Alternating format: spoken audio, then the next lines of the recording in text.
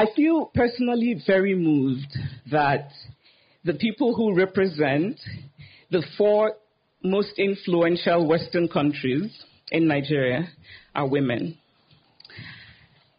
High Commissioner Lang, Ambassador Ori, Ambassador Leonard, and my very dear friend, Ambassador Blattman. I'm very moved by their accomplishment and their presence because for me it is a sign of much needed progress. We have to remember that the reason we're celebrating these women is not because women somehow cannot naturally be ambassadors, but because women have for so long been excluded, and now we slowly are righting the wrongs of history. Remember that women in different parts of the world were not even allowed to vote because they were women. In France, for example, where Ambassador Blattman is from, women were not allowed to vote until 1944. 1944 is not that long ago. I'm sure there are people here today who were alive in 1944. Representation matters. If we see only one kind of person doing one kind of job over and over again, we start to think that only that kind of person can do that job. And so the presence of these women creates hope. Hope for a more equal and just world. And there is nothing more essential to the human spirit than hope. I am equally moved by all the women being celebrated today. I've had the opportunity to learn about them, and I've been filled with admiration for all of their work. I'm inspired by people like Professor Joy Ezilo, who set up WACO to create real change.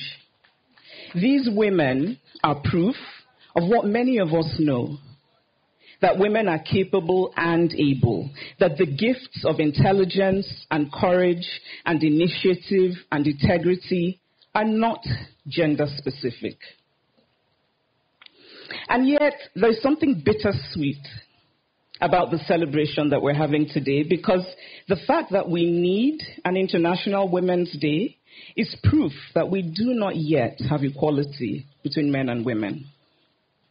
And so, as we celebrate these women, let us also acknowledge the unique challenges that they face. Every human being who has achieved success has also faced challenges. Every human being has suffered in some way. But women face specific challenges because they're women. It is true that we now tell girls to be ambitious and to reach as high as they can, but it is also true that we resent ambitious women.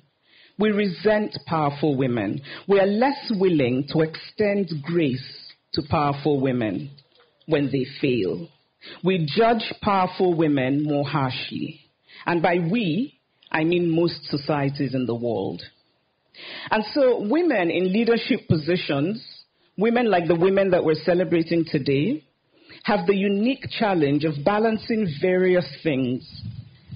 They have to prove themselves from the start, because very often they're not given the assumption of competence that men in the same position are given. Sometimes they have to deal with malign insinuations, suggestions like, is she really qualified? Did she get her position from sleeping with a man? And I remember once somebody complaining that his new female boss was not motherly, even though, of course, the woman's job description did not include being a mother. And most of all, women in positions of power have to deal with the double standards. And so for the same behavior, a man will be labeled assertive, a woman aggressive. A man will be called strategic, a woman manipulative. A man will be called a leader, a woman controlling. A man would be called self-confident. A woman would be called arrogant. So I am here standing before you as a believer in the full equality of men and women.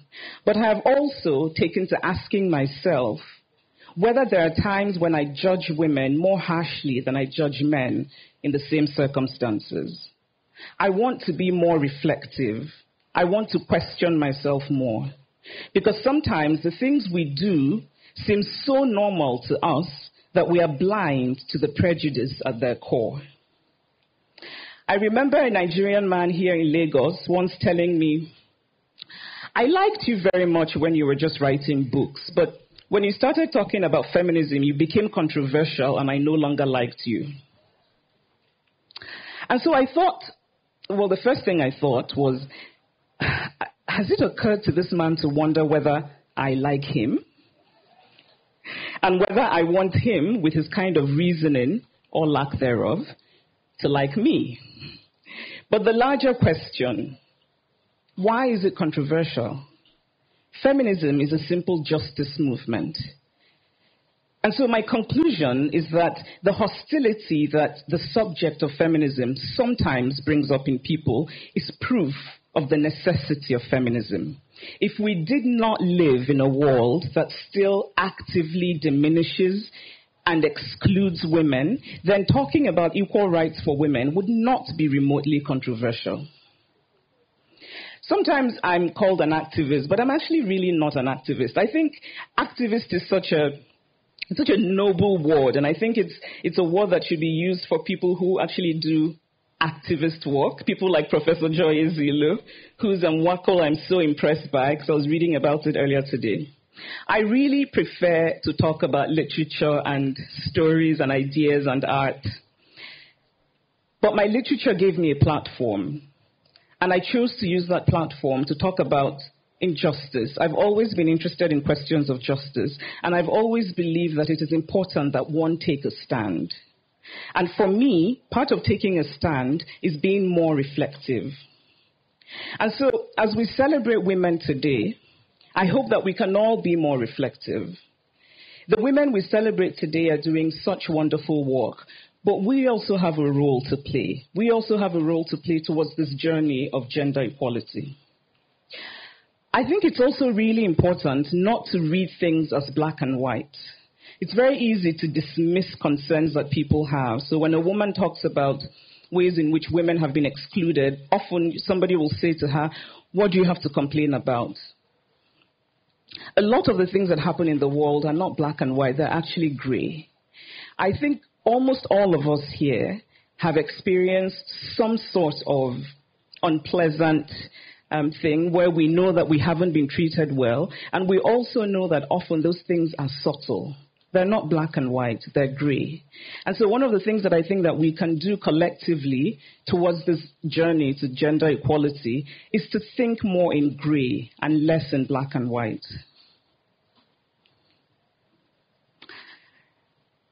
I once said to a relative that a politician we were talking about was quite misogynistic. And this relative said to me, but he has a wife and daughters. And so that's a very black and white way of thinking. It is, in fact, quite possible to have a wife and daughters whom you love and still think, for example, that a woman should not be governor because she's a woman.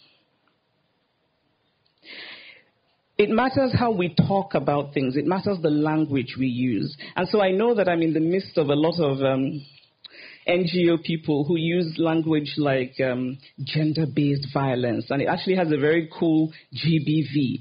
But sometimes I think that language can obfuscate what we really mean. And so when we talk about gender-based violence, it seems to me that it is even more important to be specific that we are in fact talking about male violence against women. We're talking about the fact that all over the world there is an epidemic of men beating, assaulting, killing, raping women. And the language we use matters. It matters that we call things what they really are. How we talk about rape matters. What we praise girls for matters. What we praise boys for matters. The way we react when rape is discussed, and this is something I think is quite common in Nigeria, where often we will leave the subject of the rape and focus on everything else but the rape. Why was she wearing a short skirt? Why was she out at night? The way we raise children matters. When children are there, when their parents are talking about assault and violence against women, children are picking up cues and norms and ways to think about these things.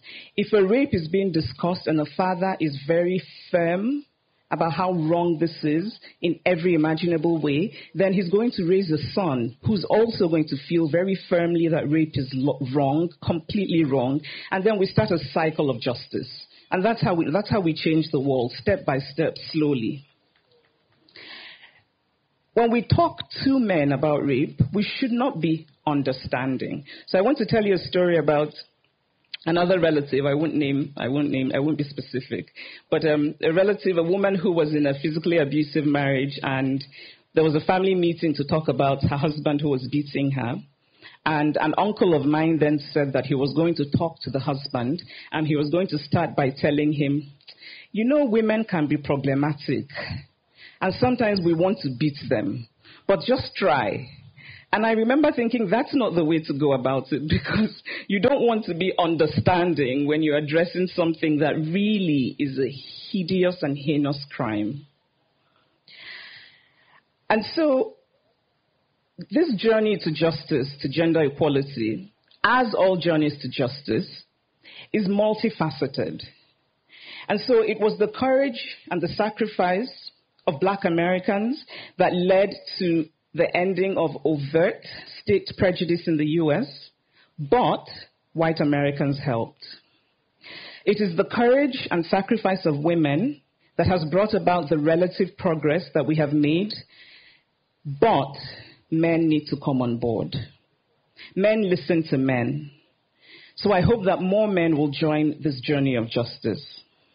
When women start NGOs to help women who have been raped, men should start NGOs to teach men not to rape. It is not enough to talk about how women suffer sexual assault. We should also talk about the perpetrators of sexual assault. I once praised a Nigerian comedian, and I told him that a lot of Nigerian comedy is very lazy, and a lot of the punchlines are just always misogynistic, and so it was quite refreshing to listen to him. And he said to me, I hope you never see any of my early skits, because I said terrible things about women. But I really appreciated what he said, because I then said to him, we're not looking for perfection, we're looking for progress. And so he had made progress from clearly his misogynistic skits to coming to a place where his comedy did not depend on lazy punchlines about women's inferiority. So men listen to men. We want to create a world where men listen to men and women, but that hasn't happened yet. And so while we're working at it, we need men to step up. And of course, it's impossible not to talk about the gender bill. I was struck by a quote in the Nigerian Guardian about this bill, where somebody who was trying to explain why the bill had failed said that the male legislators did not think that it was relevant. I thought this was very amusing, and it made me think about a friend of mine who's Dutch, and who's a very progressive man, and who I think in many ways would consider himself a feminist. And after Michelle Obama's memoir was published, this friend of mine said, oh, I bought Michelle Obama's book for all of my female friends. And I then said to him, but why your female friends? Why not for your male friends as well? And he was a bit taken aback. It hadn't occurred to him that it might be a good idea to buy a book by a woman for men. So we know from studies that women read men and women, but men read men. And it means then that men are less likely to be familiar with women's stories, women's concerns, and maybe that is why the male legislators in Nigeria did not think that women's issues were relevant. But they are. Women's issues are human issues, and they matter.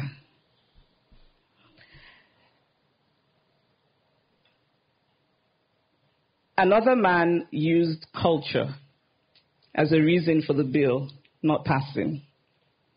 I think it's time for us to come up with a better argument than culture. Culture does not make people. People make culture. We make and we remake culture. I'm an Igbo woman, and only 50 years ago in Igbo land, if you gave that to twins, the twins were taken immediately to an evil forest and they were left there to die. When missionaries wanted to change that tradition, many people resisted, and they resisted because it was culture. And now, 50 years on, it seems so normal that we celebrate the birth of twins. We make culture, we remake culture. We also have to remember that in Europe, right after the Second World War, it was completely novel to have women walking outside the home. And now it seems completely normal, which is why we have people like Ambassador Blackman and Ori and all of them. When my mother was born in 1942, she wanted to go to university.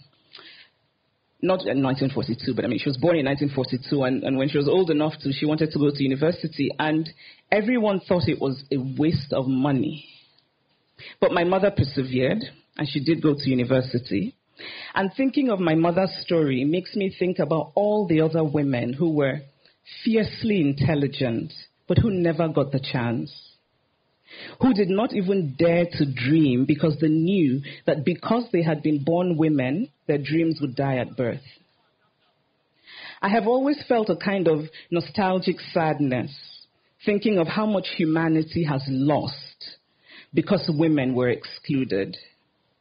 And so when I read about how long it took various countries to admit women into medical schools, I wonder, might we today have the cure for so many of the different cancers that are ravaging us as human beings if we had included women, if we had not excluded the brains and the ideas of half of the world's population for so many centuries? And so in talking again about this gender bill, there are people who have said, well, women should not want quotas. It should all be merit. We should not do affirmative action for women. They should earn it. But the people who make these arguments have to remember that men have had centuries of affirmative action. If you belong to a group that has access to something because another group is excluded from that thing, then it's affirmative action. And so the many men, and I'm sure there are many, many wonderful, talented men here, but many of those men, would they have the positions they have if they were not men? I don't think so. And so when we talk about merit, I think it's really important to talk about it in a very nuanced way and to recognize that women were excluded because they were women. And so it only makes sense that they should now be included because they are women. We should no longer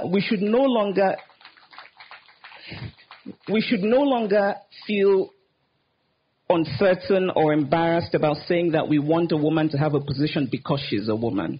Obviously, the underlying idea is that she's qualified. But yes, we should want a woman to have a position because she's a woman.